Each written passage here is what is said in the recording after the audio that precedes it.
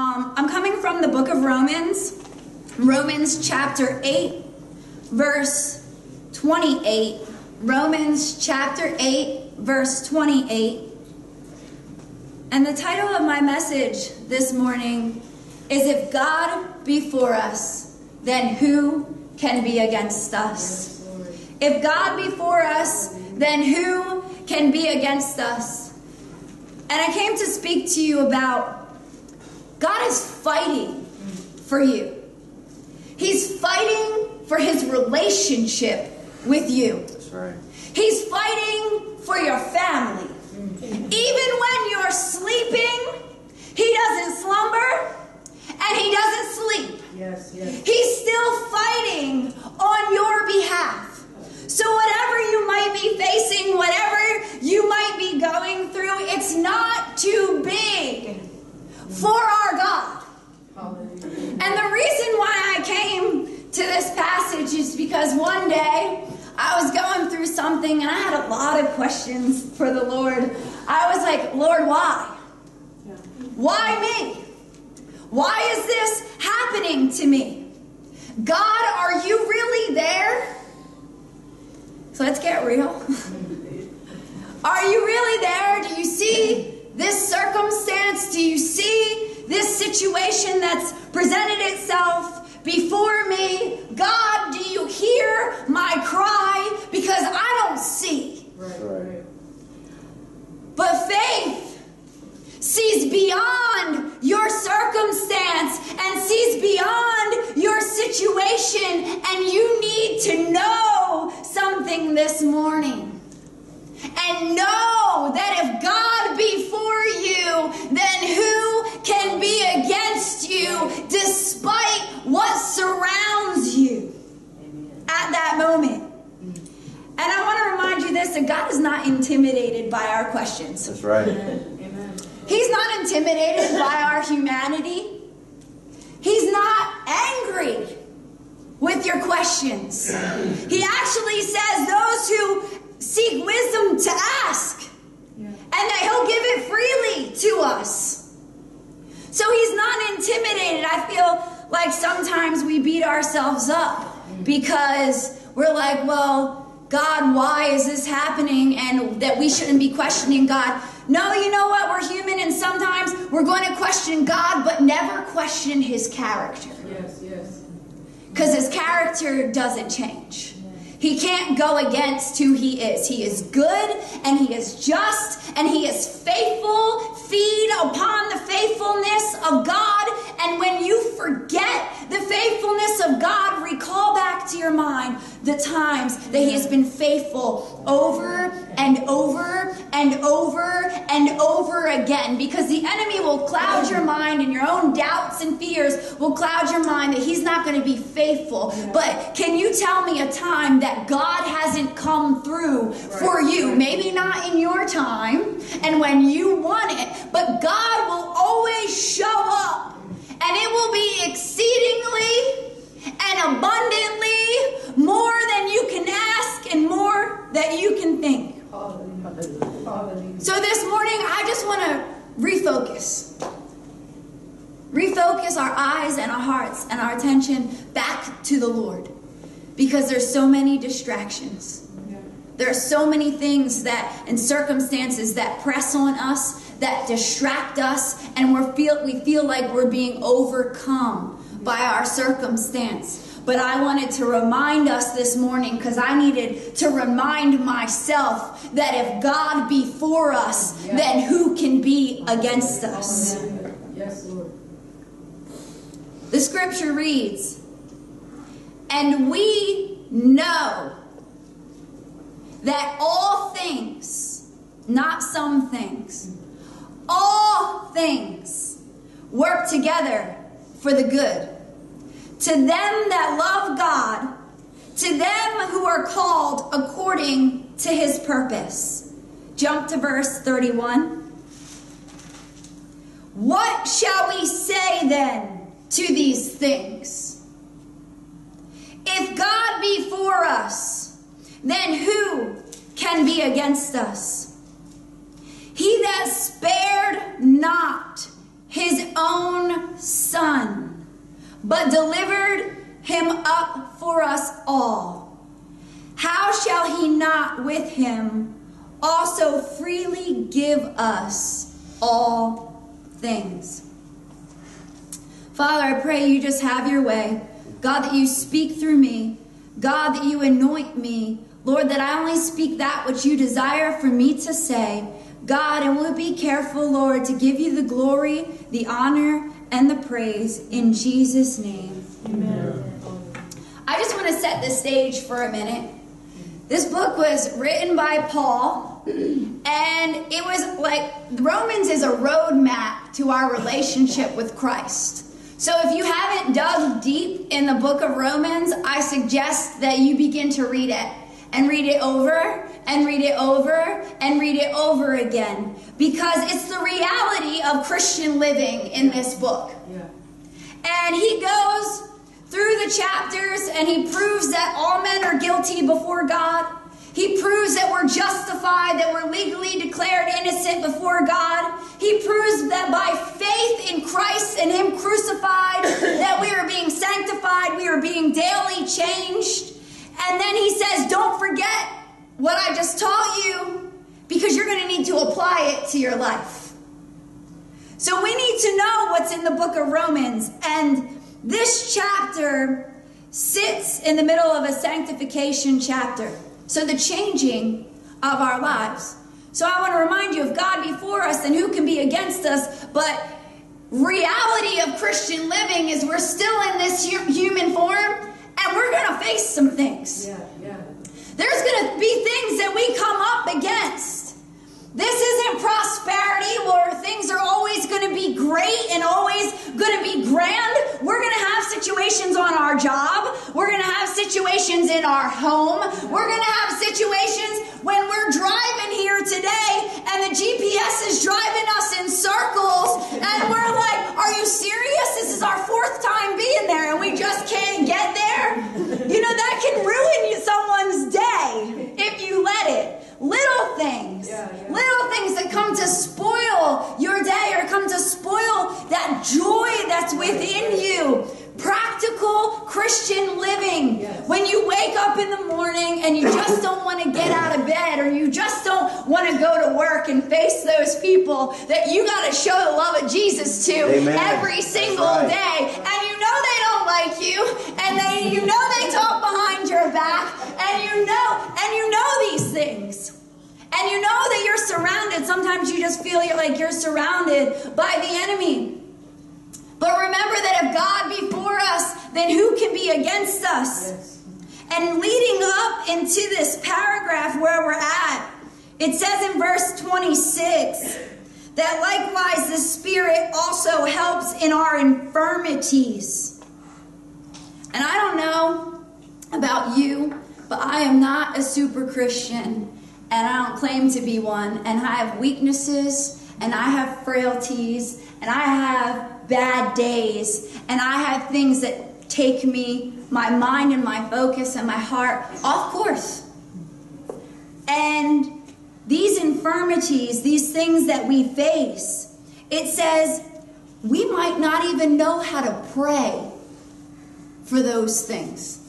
And thank God for the Spirit of God. Yes. Thank God for the baptism with the Holy Spirit with the evidence of speaking in tongues. Thank God when I don't know what to pray, that He knows how to pray through me and He knows how to meet that need. But right here in this verse, He's not even speaking of that. He goes further to say, but the Spirit maketh intercession for us with groanings that cannot be uttered. And I want to ask you something this morning. Have you ever been in a situation or a circumstance or something going on that you can't even express the depth? It's just so down deep. Or that wound is so deep that you can't even express it out of your mouth. Right.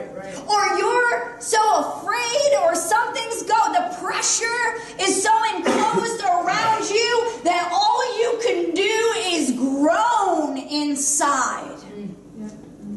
That might be all you can get out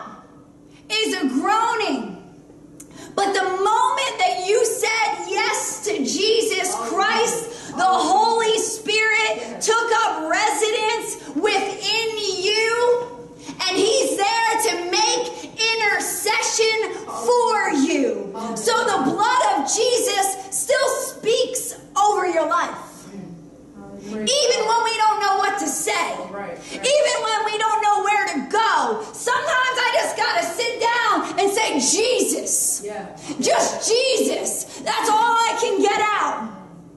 And I know I'm loud, and when I pray I'm loud, but you know what? Sometimes all I can do is just Jesus. Just Jesus. And you know what? The Spirit of God knows what I mean. That's right. Amen. That's right. He knows what I mean, and He knows how to meet that very need. So from that moment that you said yes to Jesus, you have everything that you need to live a victorious Christian life. Everything that you need. From the moment you said yes to Jesus. But it's kind of like I got a new phone, and I don't know how to use the whole thing. That's okay. And I was like, you know what? I'm just going to treat myself, and I'm going to get this really nice phone, but I don't know how to use everything and every app that's in the phone. I'm ignorant to some things that are in the phone, and it reminds me that's kind of like how we come to the Lord. We didn't know. We don't know anything when we come to Jesus. We just know that we're sinners and we need a Savior. But God invests His Spirit in us, and we have everything we need at that moment to live victorious. What a beautiful thing. But then we need to learn how to access what we have. So just like I need to get on the phone and play with it and figure it out and read the instructions and read the manual and ask somebody else, can you figure this out for me? Thank God for the body of Christ. When we can go to one another and say, hey, I don't understand this, or I don't know what's going on, or I don't know how to face this thing, and we can say, I've been there. Let me tell you what God did for me. Let me tell you how He met my need. Let me explain the scripture to you. Let me show you. Thank God for that. And I want to remind you that greater is He that is in you than he who is in this world. So whatever you need this morning, if you need strength, He's there. If you need victory, He's there. If you need provision, He's there. I'm talking about things that you wake up in the morning on your heart and on your mind, and you're worried and you're fretful, and He's saying, I'm there, I'm there, I'm there. I'm going to meet that need. And it's that groaning, that thing that's in the pit of your stomach. See, He's setting the stage to tell you that all things work together for the good. See, He's saying, I see your groaning. I see it. Didn't escape my eye. That's why I went to Calvary. And as I was preparing this, there was a couple songs that stuck out to me. And one of them, it's called No Weapon Formed Against Me Shall Prosper. And I know that's scripture, but there's also a song, and it says, no weapon formed against me shall prosper. It won't work. It won't work. So whatever has come against you, I'm declaring this morning that it won't work. Then it comes to say, God will do what He said He will do. He's not a God that He shall lie. He will come through. So if you don't know the song, look it up, because it's really good. And He continues to say it and say it. He said, God will do what He said He will do. He will stand by His word. He will come through. Amen. So when you don't know what to do, open up the Word of God. Amen. And encourage yourself in the Lord, because there He will meet you. There He will encourage you. There He will solidify His word in your heart. And it said, we shall know that all things work together for the good. The Spirit, He stands in intercession for us. And I am not going to pronounce this Greek word because it's like this long. But it says to intercede on the behalf, to stand in the gap for. See, his blood stands in the gap for you. If we sin, his blood stands in the gap for you.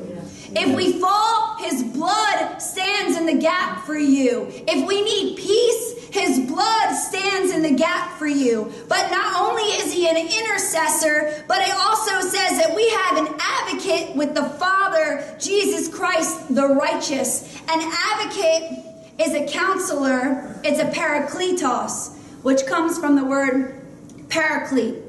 Robert, will you come here for a second? You guys know I like using examples, so here we go. Paraclete means one that is called, over here, Robert, for me. One that is called alongside to help you in every circumstance, in every situation. It's a representation of the Holy Spirit. It also says in Hebrews, wherefore receiving the kingdom which cannot be moved. Receiving the kingdom is paralambano. So listen, when we receive Christ, we receive the paraclete, which is the one that is called alongside to help us. But not only do we receive the one that is called alongside to help us, but we also receive the kingdom of God, which is paralambano, which means to join rib to rib. Amen. Yes. So wherever I go and whatever I do, thank God Robert's bigger than me. I got a big God. I got a God that can fight for me and fight on my behalf. And once you're joined to Christ, rib to rib, it's a union. Right. It cannot be broken. It cannot be shaken. No matter what you go through or what you face. So you receive the thank you. Sure did good. You receive the kingdom of God. You receive all that he has for you.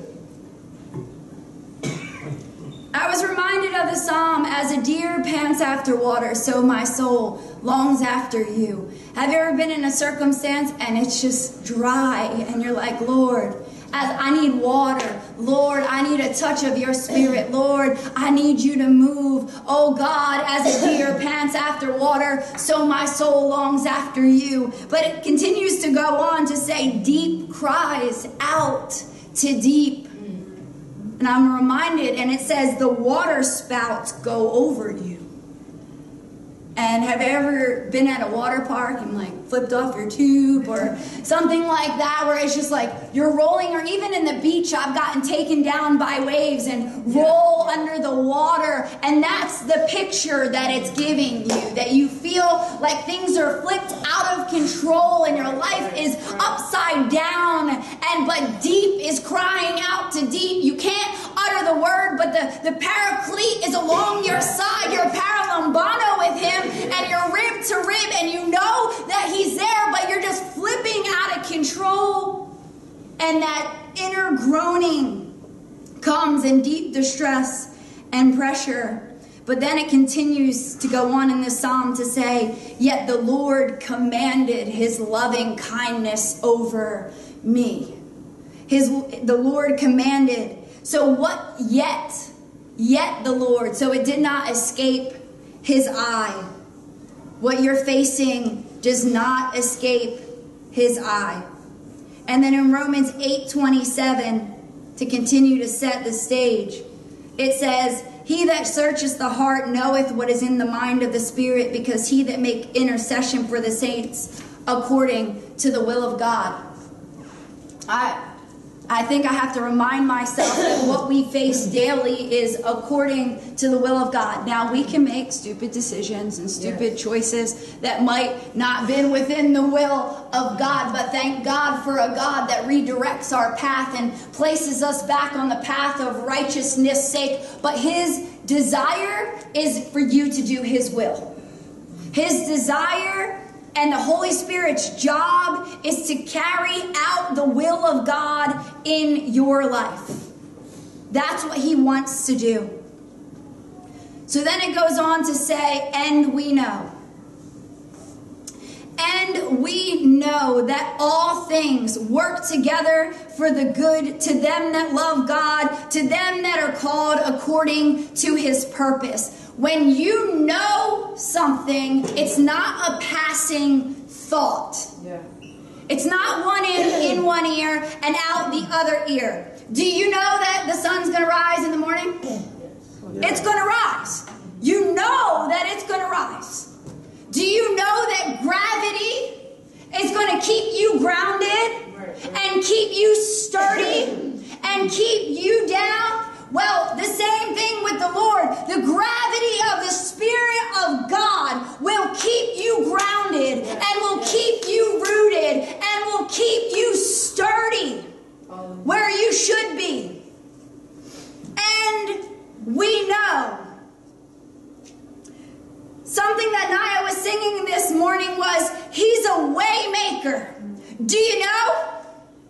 Think about it. Do we really know when we see that thing before our face that he's a way maker and that he's going to make a way? Do we know that he's a miracle worker? Cancer has got to go in the presence of God. Sickness has got to go in the presence of God. Our family members that are way off or backslidden, they're going to come back because he's a miracle worker for the kingdom of God. I'm believing that this morning. It's not something that I want to be a fleeting thought. I want it to be in the hottest of trials and know my God is a way maker. Know my God is a miracle worker. Know my God is a promise keeper. That if I'm in darkness, there's still light in my darkness because he's there with me. I'm going to believe that this morning. And I don't want to just know it up here. I want to know it in here because in here is where it's going to carry me through. Then the song continued to says, even when I don't see it, you're working. Think about that. Even when I don't feel it, you're working. You never stop. You never stop working. You never stop. You never stop working. You might not see it today, but one day your eyes are going to see his glory. And I promise you that because he promises you that. And I'm going to stand on the word of God because that's all I have in this world. That's all I have is to hold on to the word of God and said, God, you said it. And I'm going to believe it and I'm going to stand on it and I'm going to hold on to the horns of the altar and I'm not going to let go because you're a way maker. Think about this. I was just talking to Miss Bridget before church started and I was thinking about Joseph, this man of God that God gave a vision to. And he ends up being in a pit, isolated, in darkness, despised, and rejected. You're talking about a man of God. We're talking about the people of God. Yeah. Rejected, wounded, alone. So we can throw out, prosperity gospel and all those different things because this man of God was in the pit, rejected by his own brothers, wounded and alone. He was sold into slavery and betrayed.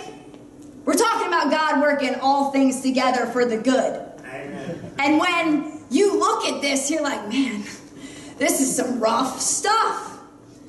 Potiphar's house, falsely accused, prison, captivity, behind bars, then to the palace. Well, I have good news for you.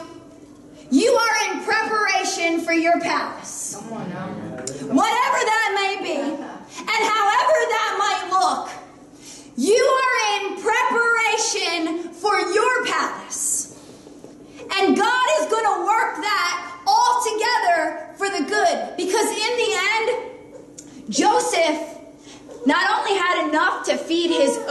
family, but feed the nation. He had a storehouse that he was able to feed the people with. Because in the pit, I don't read anything about him murmuring or complaining or coming against or accusing God or walking away from God. I mean, he was human, so I'm sure he felt it, but his faith stayed anchored. It stayed anchored in the one who called him, in the one who revealed himself to him. So you are in this process of preparation. And you know what the people said?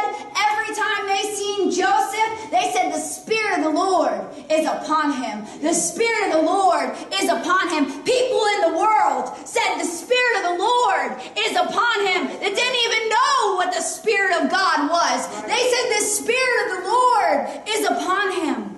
Because Joseph allowed these circumstances and these situations to work for him. And that's what God, are we willing? Are we willing? And sometimes I know that it doesn't always feel like God is working it together. But when I don't see it, he's working. When I don't feel it, he's working. In Potiphar's house in Jeremiah is called by God to go down. It says descend. To go down to where Potiphar's house was, and it was dark and muddy and nasty. And he said, peer into the window and watch the potter work. And we're the clay, and he's the potter, and we're placed on the wheel. See, the potter was diligently working on his creation. You know what I love about a potter? If you ever seen someone do it or have done it yourself, you never take your hands off of the clay. You're constantly working, constantly moving, trimming. And I studied this a while back because I had preached on it, but he called Jeremiah there to hear the word of God, and the potter's house meant yastar, and it meant squeezing into shape or form or molding. Squeezing. So the potter at times have to squeeze and mold and shape our lives, and it's not in a comfortable place. He called them down to a dark and a muddy place to see this. And he didn't even say just hear the word of God. He said, see, behold it. So you're going to see this work that he's doing in your life. And the pot, it's called pulling. And pulling defies gravity. So when you're pulling, you're working on the pot, it's the inside pressure and the outside pressure working against one another to pull the pot up, to make it grow. It defies gravity. So it comes against everything our natural man wants. Amen. Jesus. And it causes us to grow because it's the Spirit of God working on the inside with the outside circumstances and situations and pressures of life as we place our faith in him, causing us to grow. But I want to encourage you this morning that if you are in the potter's house, praise him. Praise him in the pain. Praise him in the darkness. Praise him in the process. Begin to praise God. Because when you begin to praise God, it lines you up with him. It lines you up with Calvary. Because then you begin to just thank him. And everything else, if you know anything about praise, is when you praise God, everything else begins to fade away and fall away. And all of a sudden you're in the presence of God and everything else seems dim. Even the darkest of circumstances begin to fade away in the presence of God. So I'm encouraging you this morning, begin to praise him. Because when we begin to praise him, I had to ask myself, what about all these other men and women of God? Daniel thrown in the lion's den. But for his good and for his glory. Thrown into the lion's den, but the lions' mouths were shut to show that he was God. Jonah ran from the call of God upon his life, ended up in the belly of a whale, but God redirected his path. He wants to show that he is able to shut the mouth of the lion, that he's able, if you get off track, to redirect your path. Even if he has to send a whale and a storm to swallow you up. Yes. Esther, taken from the comfort of her own home, being put in the palace. Why? Because God wanted a whole nation of Israel to be saved. And she was going to be the only one to do it. But God, when Lazarus died, Jesus said, this sickness is not unto death, but for the glory of God, that the Son of God might be glorified. See, but God wants to show up even in a situation that seems like it's death. Job lost his family, lost his land, lost his livelihood. His wife turned to him and said, curse God and die. It seemed like no one was on his side. His friends were accusatory. And God said, though you slay me, yet I will trust him. Yes. It was all for God's glory. So Satan's effort in these circumstances and situations are to get our eyes off of him. That's what I was talking about in the beginning. To refocus where our eyes are set. Are we looking at the outward circumstances and situations and being overwhelmed and swallowed up by them? Or do we need to redirect our focus and look back to the blood and look back to the Master and look back to the one that is for us and who can be against us? These trials we face daily. But it says in Romans 8:29, for whom he did not foreknow, he also did predestinate to be conformed to the image of his Son. What's the purpose of this trial? That was the question. That we be conformed into the image of his Son. And I just want to hit this and move on. That predestinate does not mean that God chose some to go to hell and some to go to heaven. Right. That is not what that means. And that scripture is taken and it is twisted. And that's not what that means. It means that God knew in advance who would choose him. And his goal was to conform them into his image. He already knew in advance. But the scripture says that the Spirit of the bride said, come. And let him who hears say, come. And him who thirsts, come. And whosoever will, come. Yeah. So he doesn't want to leave any behind.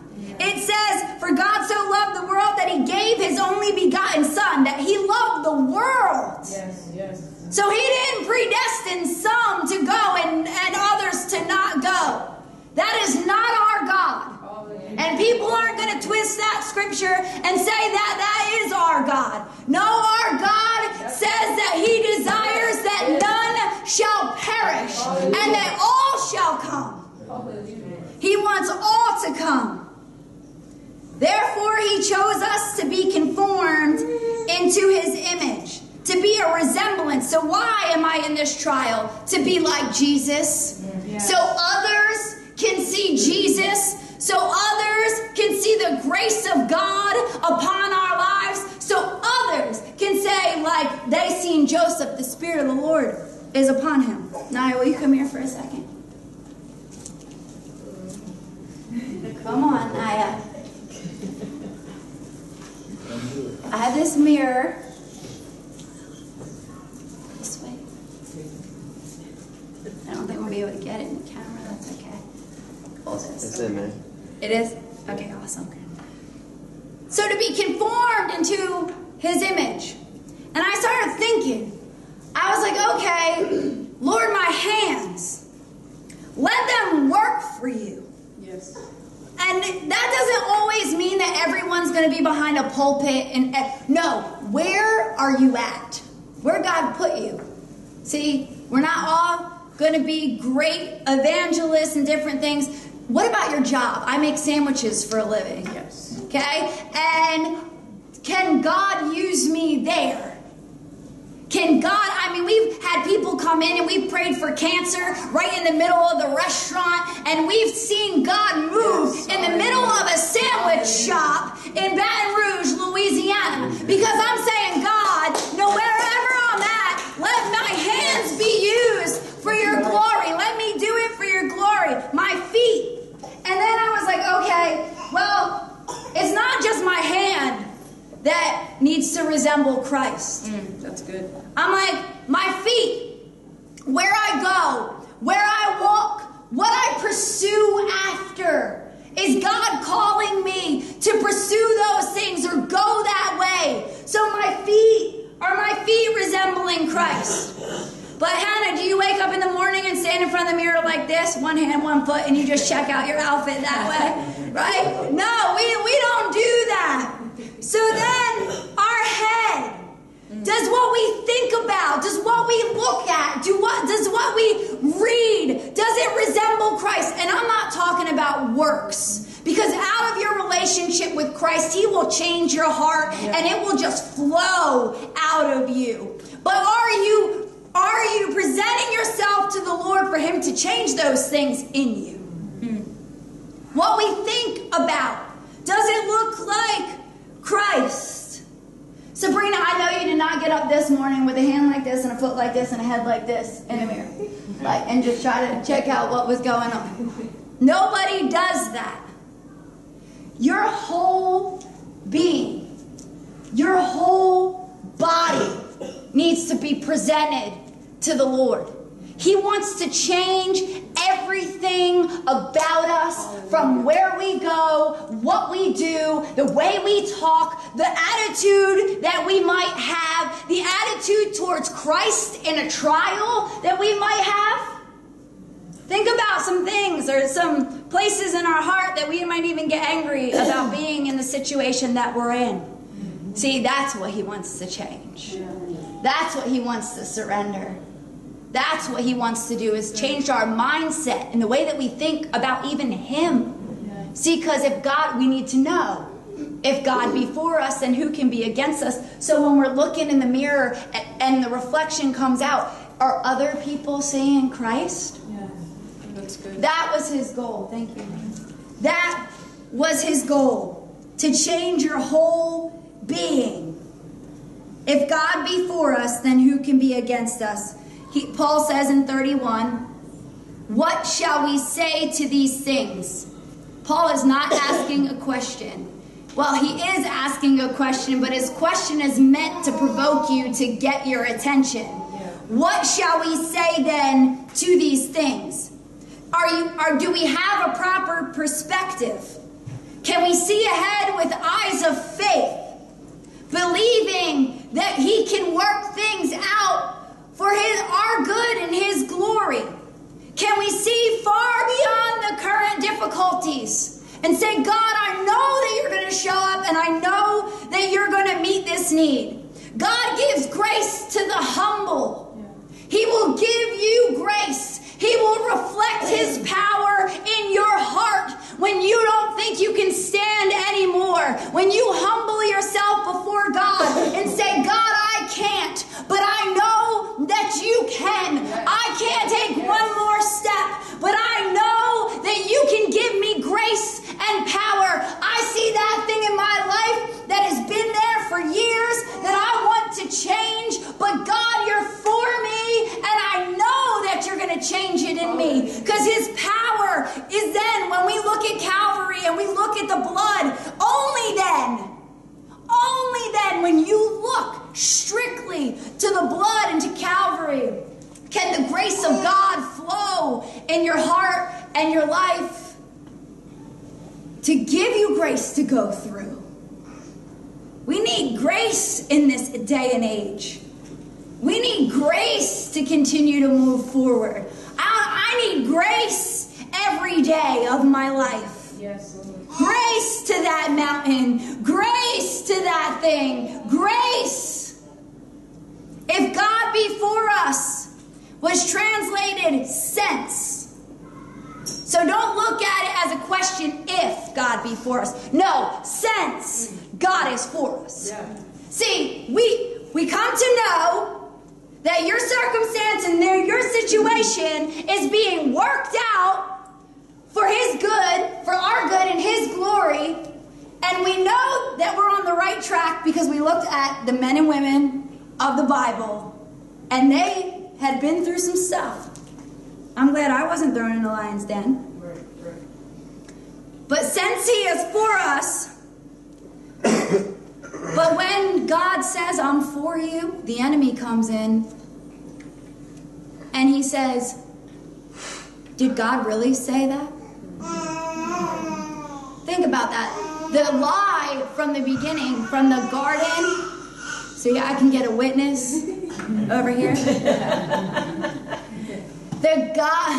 The lie from the Garden of Eden. It said, the serpent was more subtle than any beast of the field, which the Lord God had made. And he said to the woman, yea, hath God said?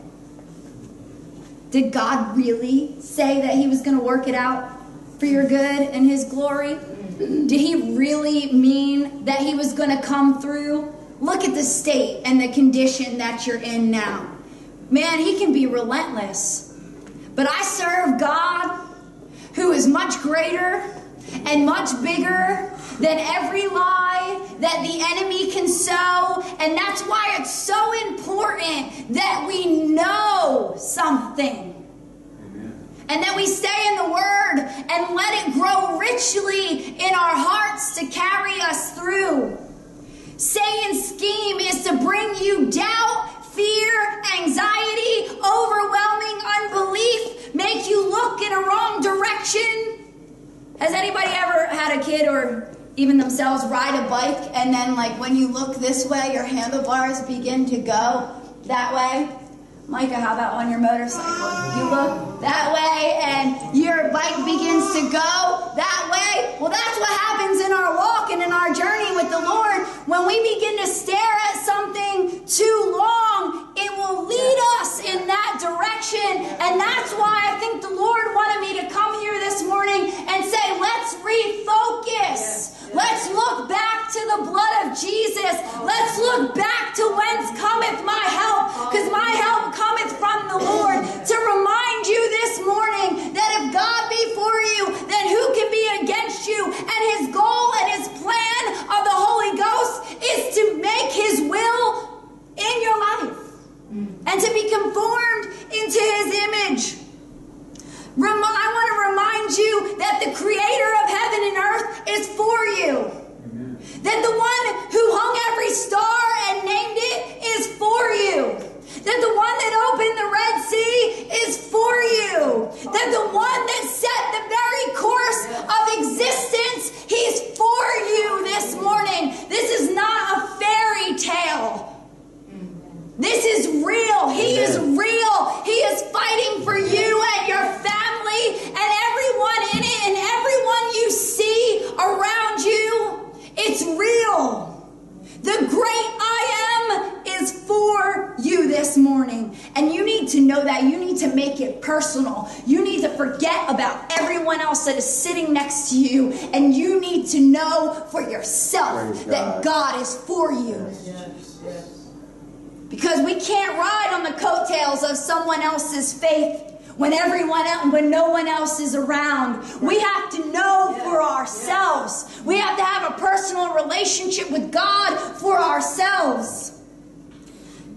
Now, if you could come back, and if we could all stand, I want to close with this. That He spared not His only Son. When Christ hung on the cross, that was an expression of Him saying, I'm for you. Yes. When He hung on that cross and shed His blood, He was saying, I'm for you. I want you. Come with all your difficulties, with all your struggles, with everything that's going on, because I'm hanging on this cross, because I want a relationship with you, and I am for you. That was an expression of his love. This is that love. This is that love that we need to remember and refocus and recall on. That he spared not his only son. That he gave heaven's best. That he shed his blood. That he bought you with a price. And that blood does not change. And our God does not change. Despite what it looks like. And despite how you might feel. He was delivered up for you. Yes, yes. For you, for you, for your children, for your families. He was delivered up for you. So how can we believe for a moment that a God that sent his only son to die a gruesome death, to shed his blood for us, that he's not for us? How can we even think that for a moment?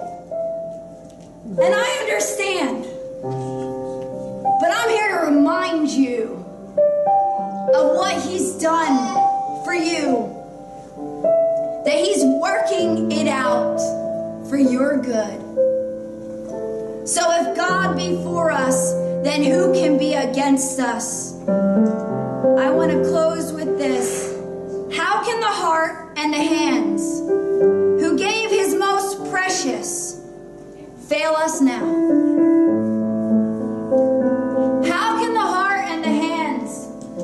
Who shed his blood and was nailed to the cross, how could he fail us now?